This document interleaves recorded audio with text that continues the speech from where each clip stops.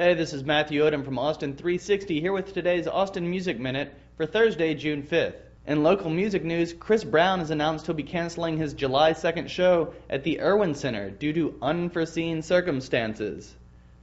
We're not sure what those circumstances are as they're unforeseen, but we've been told that the concert will be rescheduled at some point. In other local music news, Jenni Jones and the Dap Kings played a hot, figuratively and literally, show at Stubbs last night. You can check out pictures from that show on austin360.com/musicsource. In national music news, the band Yes has announced that they'll be canceling their 40th anniversary tour due to an illness by lead man John Anderson. Also in music news that features a national and local angle, Bill Callahan will be joining the Pitchfork Music Festival Summer Concert Series in Millennium Park in Chicago. Bill will be playing on July 28th.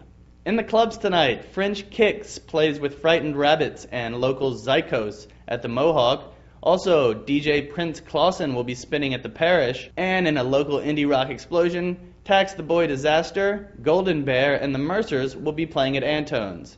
That's all for today. For more news and information, check out the Austin Music Source blog at austin360.com/musicsource. And we'll see you back here tomorrow.